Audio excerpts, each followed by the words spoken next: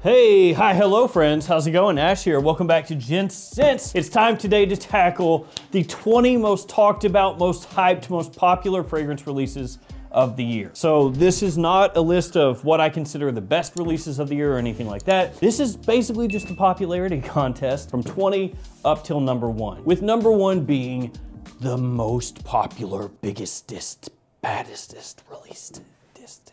I'll have all of them linked down there in the description, so feel free to check them out down there. And also a quick self-promotion type thing. These fragrances came out this year. I creatively directed these two, West Loop, Edgewater. I've got a few videos on my channel where I talk about them in more depth. You can find these in every Perfumania and every fragrance outlet store in the United States, so feel free to hop in there and check them out. Obviously, Edgewater in the green bottle here is more of a green, fresh fragrance. Nice, classy, easy wearing for spring and summertime. West Loop, gonna be more of like a sexy compliment puller, sweet, warm, great for fall and winter. And there's also these. Whoa! Oh, no, wrong side. Tester sizes or travel sizes, 15 mils each. If you don't want to buy the full bottle, you can get a little one like this from Michael Malloy's website. Again, linked in the description. All right, enough of that. Since we have so many fragrances, I'm gonna be a little bit quicker with them today. I also wanna let you guys know about a new code. It is GS25 or GS25. It is good for buy one, get one 25% off at Fragflex. Fragflex is run by the same people behind fragrancebuy.ca, so you know it's legit. And you can use that with multiple fragrances. So if you bought like 10, then you would get 5 at 25% off. You see, you can scale it. You can scale your savings. But wanna let you know about that because it just started, and with all that out of the way, it's time. Like breaking my desk over here. My little, whatever this thing is. Now I did a version of this, a top 10 most popular, back in October, filmed it in October, it came out in November, but things have changed a bunch since then.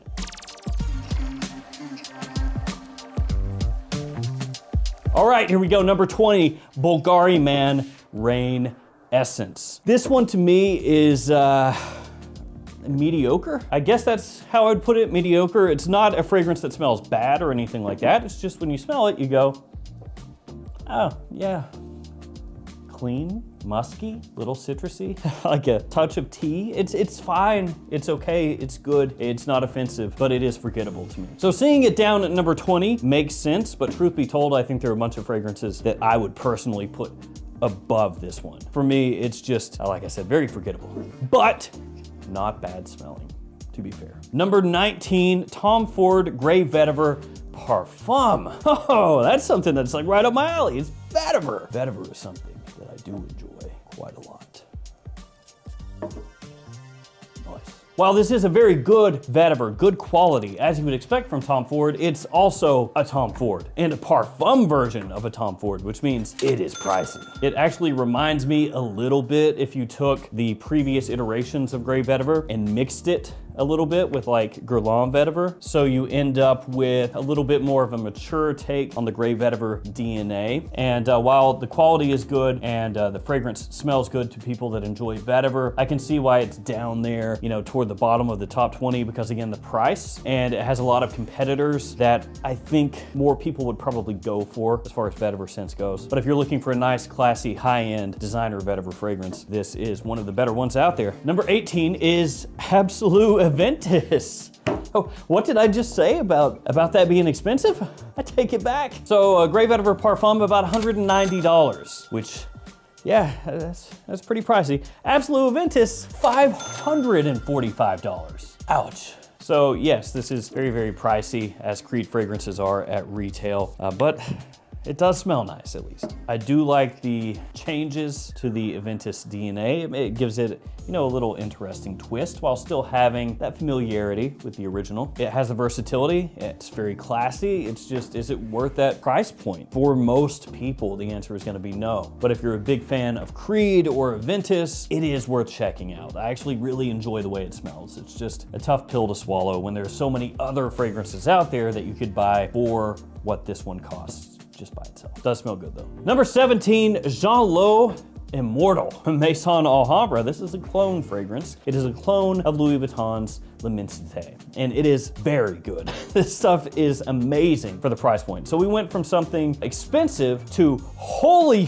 freaking crap expensive to, oh God, that costs nothing. Nice. Yeah, this thing you can find at discounters when it's in stock, often for under 30 bucks. I think that as of this video, when I'm filming it, it's like $25 at Joma Shop. And it is very close to the Louis Vuitton. So amazing bang for your buck, very fresh, sweet, easy wearing, and the quality here is amazing for the price. Now I do want to put out a warning on this one though, okay? There are lots of fakes of this going around right now. You need to watch for, I'm just playing. You had me for a second. Get people stirred up. They'll be like, oh my God, mine's a fake, I knew it. That's not going on. The warning though that I want to give you on this one is at eBay and places like that, there are scalpers galore on this one. Watch out for those dudes. Now I know that like 99% of you out there know this, but the 1 out of 100 of you that doesn't, I want you to know, okay? Don't go to eBay and pay stupid prices for this. If you see this one being talked about, you think it sounds awesome and you really want it, wait until it's in stock. Buy it at Joma Shop, buy it at Fragrance Buy, whatever, 25 bucks, 30 bucks, even a little bit over 30 bucks. It's fine, the quality here is worth it. But don't go to eBay and get ripped off, okay? Patience, guys. There are dudes on eBay asking for $150 for this. Do not buy that at $150, please. Ooh. 150, scratch that, 390. Now to be fair, nobody has purchased this from the listing, but you need to see this. Look at that, look at it. This one, more than just about anything people are trying to rip you off on eBay, don't fall for it. After that, number 16, Spice Bomb Infrared Eau de Parfum. Solid release, easy wearing, good for compliments, nice for fall and winter time. A little bit more youthful than like the original Spice Bomb and Spice Bomb Extreme. So it's kind of following along with that more youthful lean that they've done with their last couple of iterations of Spice Bomb, Infrared and Night Vision. It makes use of a lot of red notes in keeping with the red presentation, red style, infrared. Like I said, if you're looking for something that's sweet, spicy, a little youthful, and nice for compliments, this one would be a good choice. Number 15, Abbey Rouge Privé from Guerlain, which is, it's being propped up a bit by those fragrance collectors, fragrance aficionados, fragrance freaks, which I mean, that's not me. Okay, yes, I did have this in my top 10 best releases of the year. That's true. Yeah, so I guess that is me.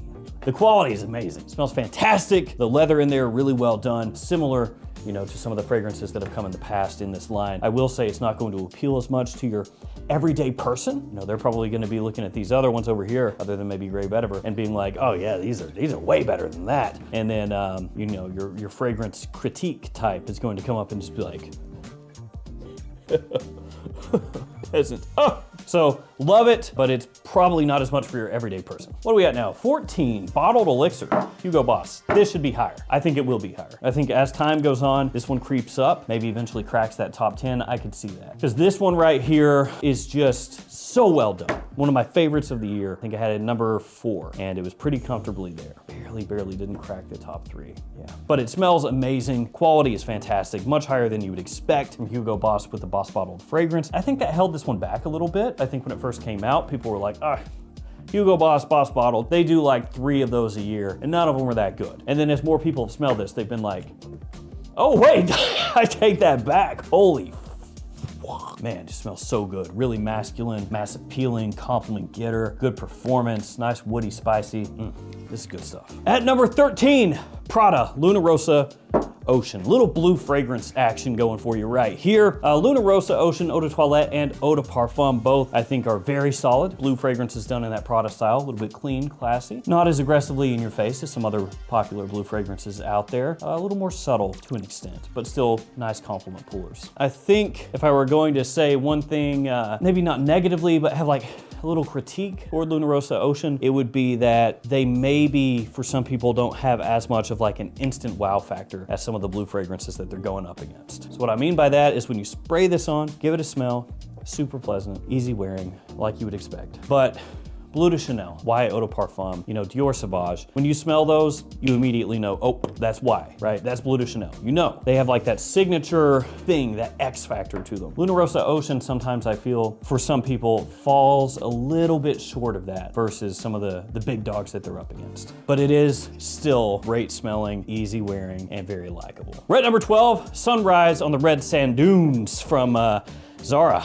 and this one is also pretty much a cologne fragrance. Zara, basically, that's what they do. They really just make cologne fragrances by and large. And this is a clone of Louis Vuitton's Imagination. So we've got 2 Louis Vuitton clones here in the top 20. No Louis Vuittons, but 2 Louis Vuitton clones. There's actually gonna be another Zara here in a moment. Between the 2, my own personal taste, I actually like this one more. I think it's a little bit better done. Just very nice citrus, extremely appealing, has like a little spicy kick to it. The quality is pretty good on this one as well. So this I like. I don't know that I would put it absolutely not above Bottled Elixir or this guy right here, or frankly that one, or I don't know if I'd put it over any of them, but it does smell very nice for the price. All right, we're at number 11, and number 11, when I did this back in October, was actually in the top 10. So this one has been dropping in terms of popularity. It's Guerlain's L'Homme Ideal Platine Privé. So this smells really similar to L'Homme Ideal Cologne, which came out years ago, was discontinued, and then they released this one, which smells really close to L'Homme Ideal Cologne. So in a way, it's like a reimagining of that scent to an extent. And I feel like when it first came out, it had a little more popularity, more push behind it, because people who loved L'Homme Ideal Cologne were like, oh, finally, like it's back, you know, we can buy this, and it does just as well as that one. You know, it's a great replacement for that one. And really, with the tweaks made, it smells great in its own right as well. Yeah, I mean, I love the way it smells. As I said in my top 10 favorite releases of the year, I like this a lot. I think it smells fantastic. The only thing I would rag on it for is being basically a, you know, kind of reimagining, re-release of L'Homme Ideal Cologne, but it still smells absolutely killer. So this one is fantastic. It has been, though, scooting down the list a bit. All right, we're in the top 10. We finally made it. Number 10 was not in the top 10 in October, so this one has been moving up, and it is 1 Million Royal. And I feel like this is a case of people originally maybe not liking it as much because it's 1 million, it's Paco Rabanne. They always get a bit of hate. Paco Rabanne fragrances always get a bit of hate when they come out. Yes, the bottles are tacky. Yes, the fragrances are usually loud. Yes, they're usually sweet. And that kind of, you know, tickles some people the wrong way. And so they get a lot of hate when they first come out. But what ends up happening is as time goes on, more people can try them. And then, you know, whether or not it's accepted past that point kind of tells what the popularity is going to be, if that makes any sense. So if you look on Fragrantica, which is where I'm pulling these numbers from for today's video, Paco Rabanne will always kind of get crapped on at first. But then as time goes, if more people smell them and they go, oh, this is good, it will slowly kind of creep up in the popularity rankings. If it's not that good, it'll kind of stay flat or go down a bit, and this one has been rising. And actually, I had a similar reaction to this one,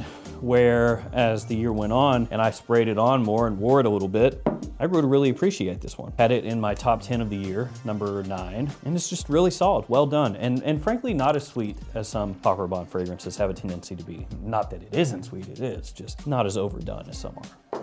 Number 9 was number 7 before, so this one has been dropping as well. It's Sand Desert at Sunset, also from Zara, and this one is a clone of Angel Share from By Kilian. Actually, the same perfumer that did Angel Share did this one. And like I said, I think this right here, the Sunrise on the Red Sand Dunes, is actually a bit better than Sand Desert at Sunset. Yeah, these names. Now, once again, this does not smell bad. It doesn't smell offensive. The problem that I have with it is there are so many Angel Share clones on the market, and there are a bunch of them that I think are better than that one for less than that one. So Kamra, Sharaf Blend by Zamaya, Ariz Intense, Cocktail Intense, I think are all better than this, and most of those you can get for cheaper than this. So that's why I would have it lower, but it's at number 9. Number 8 was number 6. So this one has also been dropping. It's Gentleman Society, and I do want to say something here about Gentleman Society. As I've referenced a couple times, I did a top 10 releases of the year, designer releases of the year, and I did not have Gentleman Society in that list. And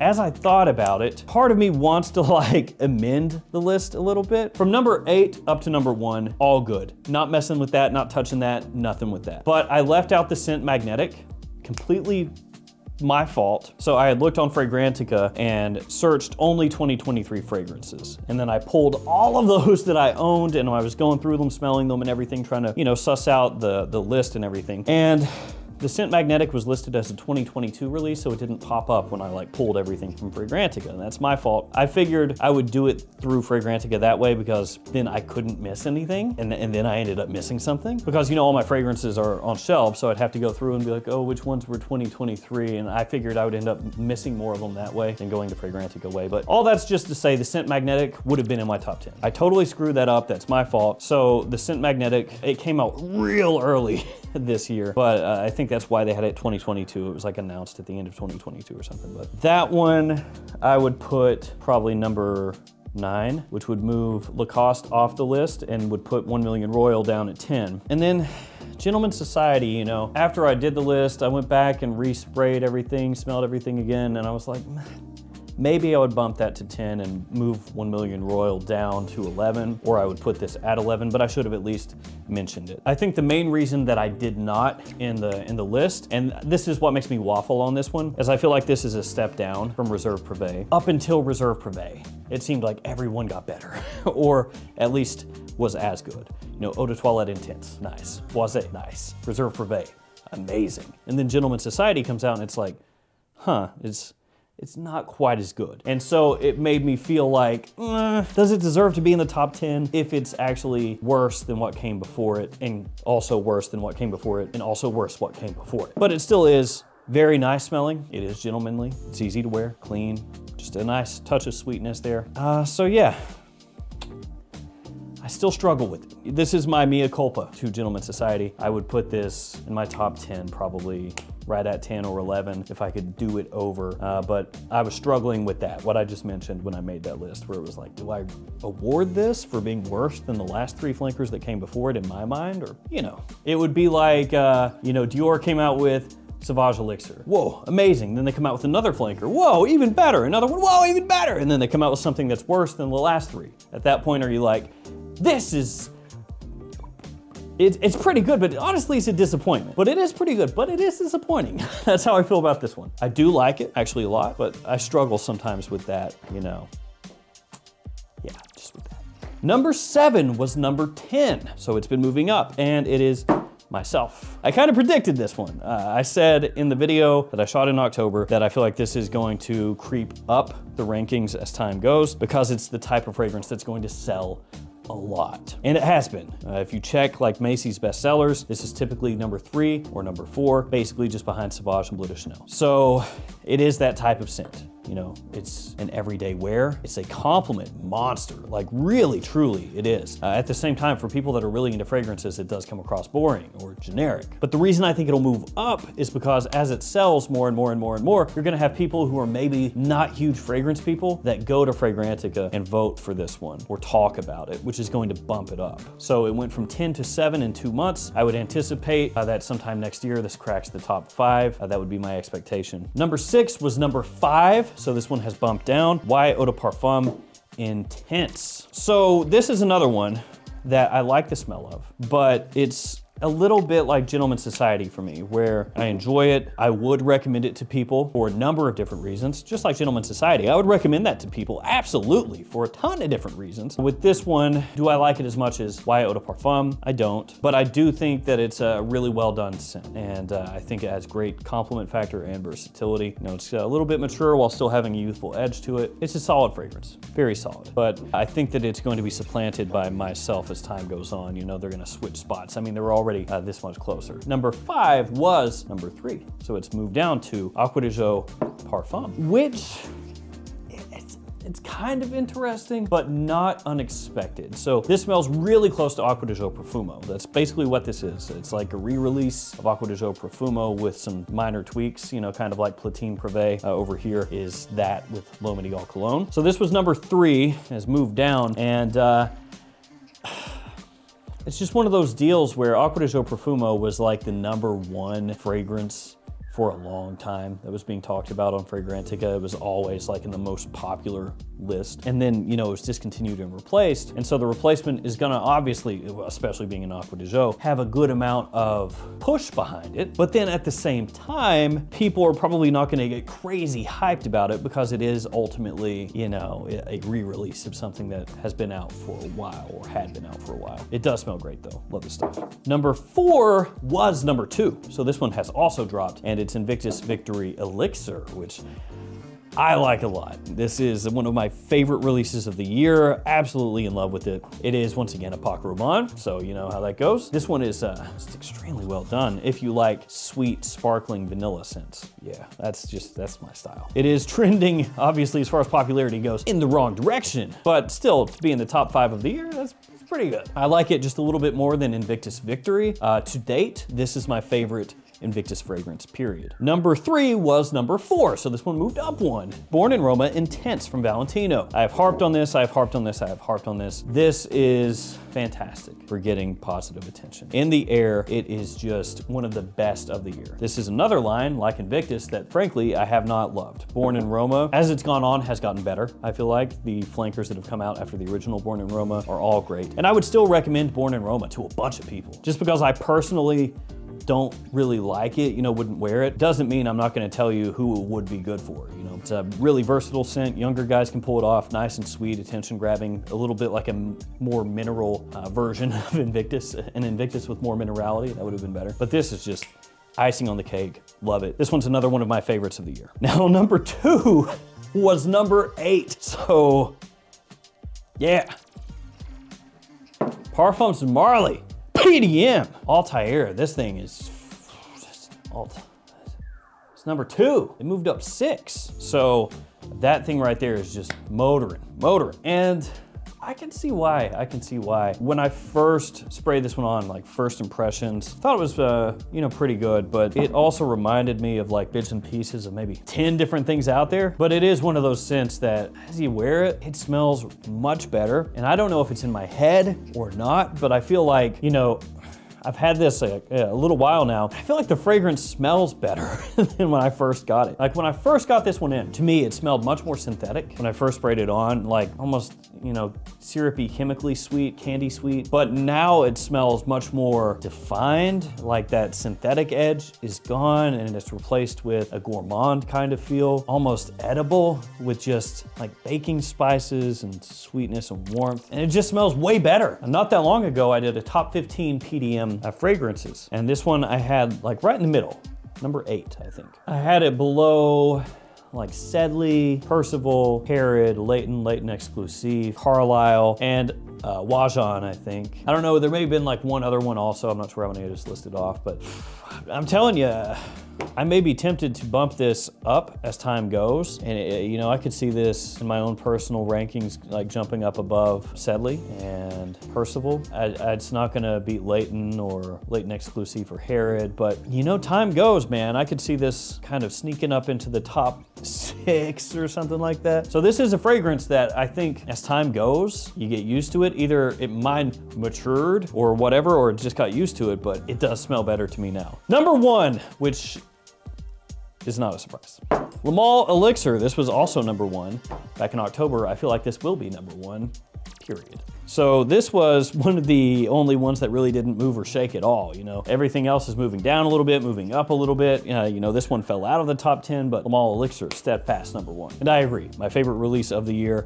This stuff is just killer. If you haven't smelled it for some reason, you need to smell it. It is classy, sexy, warm, perfect. It's just the best in the Le Male line, in my opinion. Just great release. So there we go. Top 20. There are some here, you know, that I would move around, obviously, in my own personal rankings, but it makes a lot of sense when you look at it. For one reason or another, I think, again, some of these are gonna move up, some of these are gonna move down, and, you know, a year from now, I think it's gonna be a really different kind of look. Again, I want to reiterate that the Scent Magnetic would have been in my top 10, and that Gentleman's Society, I don't know if I would have put that in over 1 Million Royal, but I do feel like I should have mentioned that it was just on the cusp, so.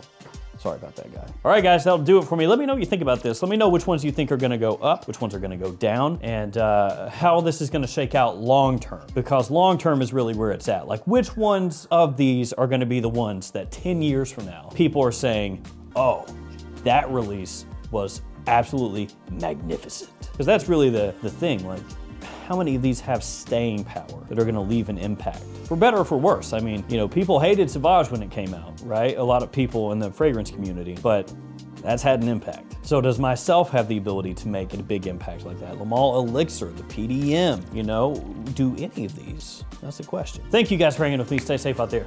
See you tomorrow with another fragrance video.